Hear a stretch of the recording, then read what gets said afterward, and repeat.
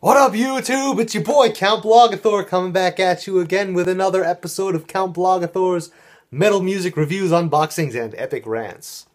Now today, this is an unprecedented thing we're doing today because it's an actual metal review. Yeah, I bet you're excited for that because I've been teasing it for a very long time, saying I'd finally do a metal review. I did a review about a week ago of a metal adjacent album, something like an album that's related to metal. Mount Eerie album, Raven, the Crow Who Looked at Me, and it was a side project of Wolves in the Throne Room, but it's a dark folk record. It was a dark folk record, not a metal record. So today we're gonna be.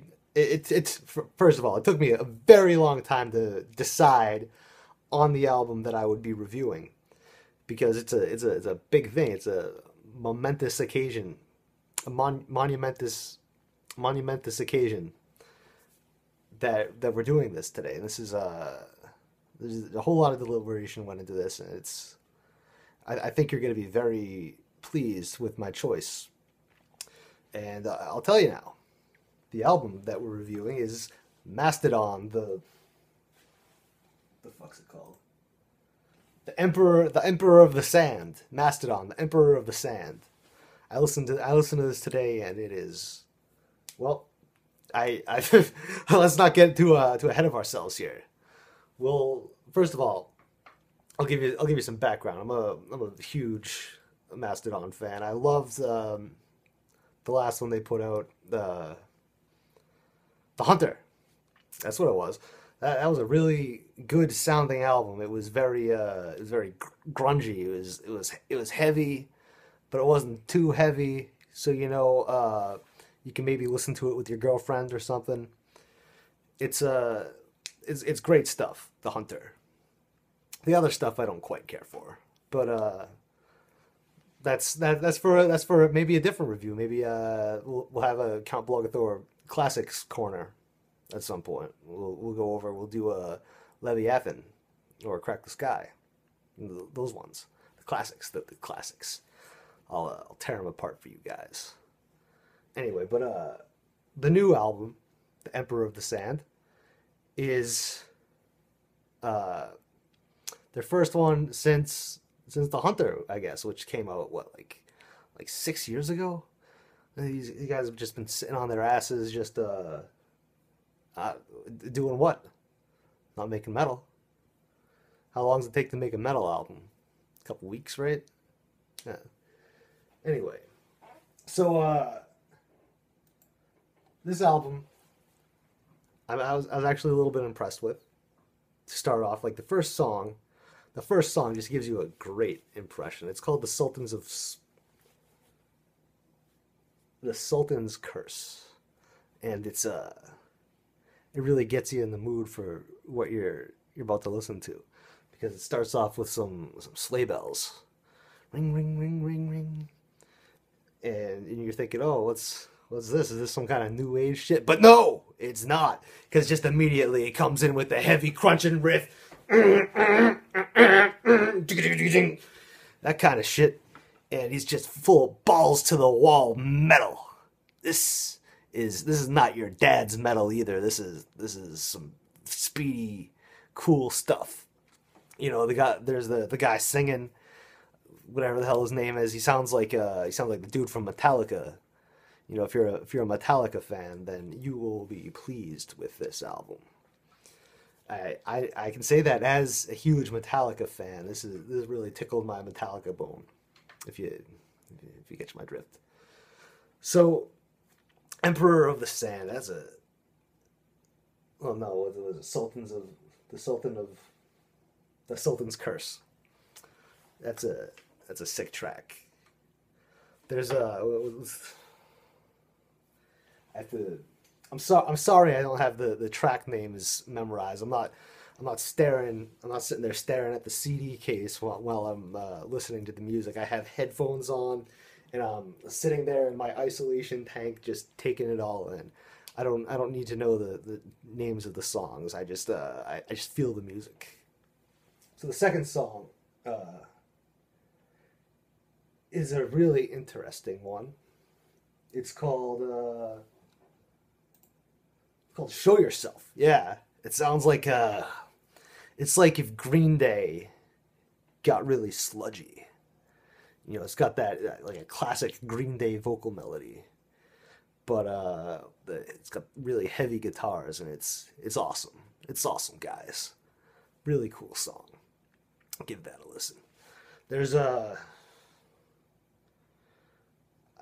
one thing uh, that I noticed about this album is that the vocals they're all clean.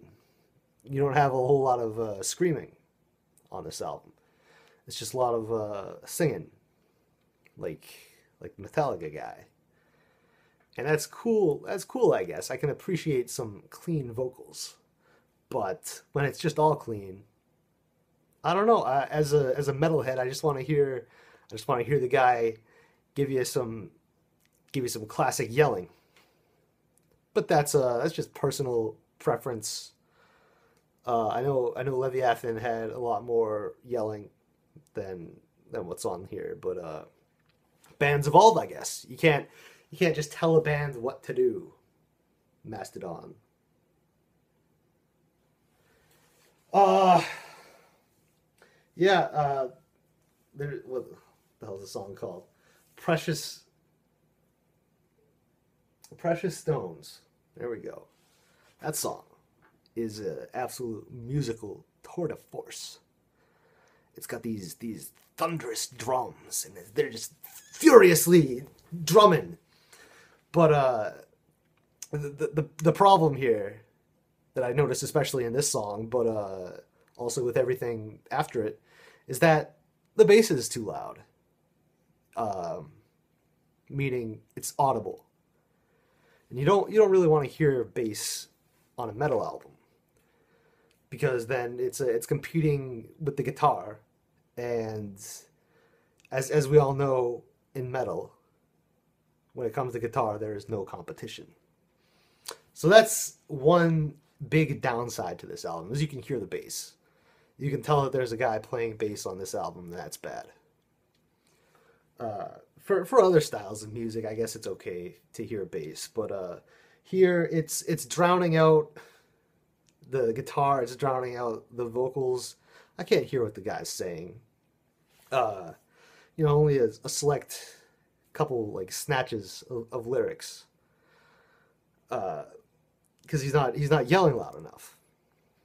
Actually, though, I do remember hearing this one lyric, which is I know this is a progressive metal band, and I always knew that they had progressive tendencies, but he said there's like he's really passionately saying I'm gonna kiss this guy, and that's really cool to see LGBTQ stuff in metal.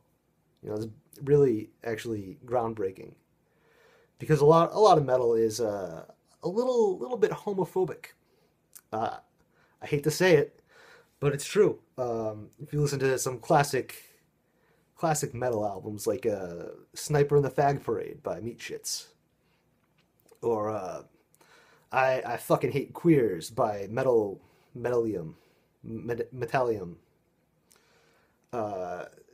all that kind of stuff. It's good. I like the headbang to it, but it makes me feel a little bad, because I don't have anything against the gays. I think gays are fine. I'm not gay myself. Don't get any ideas, guys. But I have nothing against the gays, and the fact that Mastodon, I don't know if they're gay or if they're just helping to normalize it. I think it's a good cause, and I gotta applaud them for it. So good job, Mastodon. You're doing great things. Really, really, truly progressive metal. What are some other songs on here?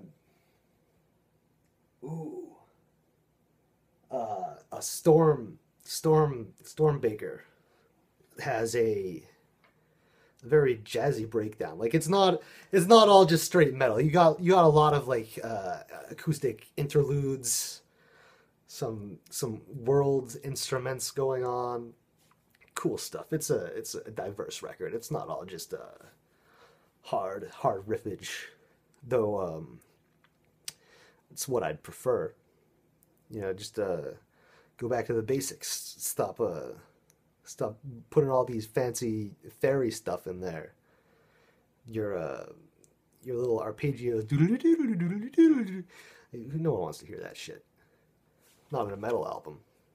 Go make your little classical music album or whatever.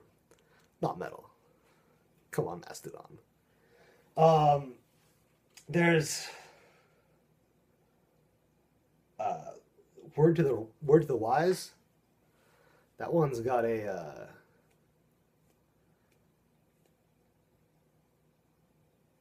it's got a really good chorus, that one. It sounds like I can't quite, oh, fucking POD. It sounds just like POD. It's a classic POD power chorus on that song. And it's a wonderful chorus, and then there's of course the Green Day song, which is an exception. But the thing I did notice on this album, it's another problem, I'd say. Again, I'm gonna have to complain about the vocals. You can do better, buddy.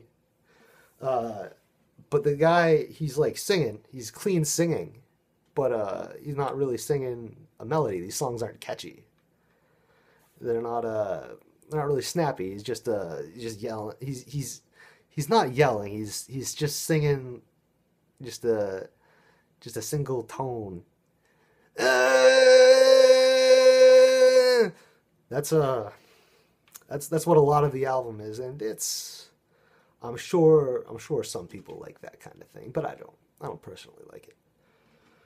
So that's it's just my opinion. I can't end this review without mentioning the final track, which is just absolutely fucking amazing. Like, what the hell is it called? It's Jaguar God. Yeah, that's a cool name. A little bit furry, but I don't mind. Yeah, that one's like, it starts off really, really sad and somber. The guy's strumming an acoustic guitar and he's singing his heart out. But it picks up really quick, and it starts. You start feeling your head starting to bang, and that's cool, right? But then halfway through, it just fucking picks up, and you're just full force. You're doing that, and it's probably absolutely no probably about it. It's absolutely the highlight of the album is the Jaguar God halfway through when it gets real headbangy. And then, of course, it's because this is progressive metal. It goes back to the somber acoustic strumming, and they play a solo over it. It's really fucking cool. If you're gonna listen to one track off this album, it's got to be Jaguar God.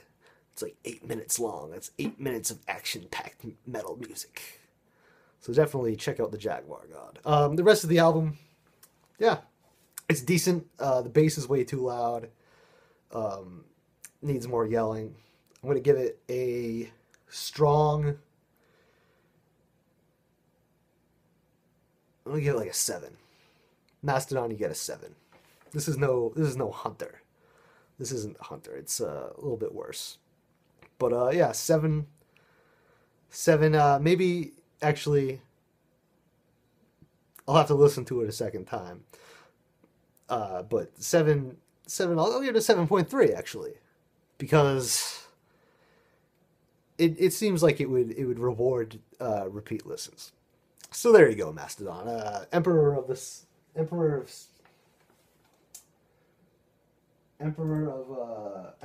Sand. That's what it is. I'm gonna give you 7.3. So there you go. This has been another episode of Count Blogathor's Metal Music Reviews, Unboxings, and Epic Rants. And metal on, everybody. Metal on.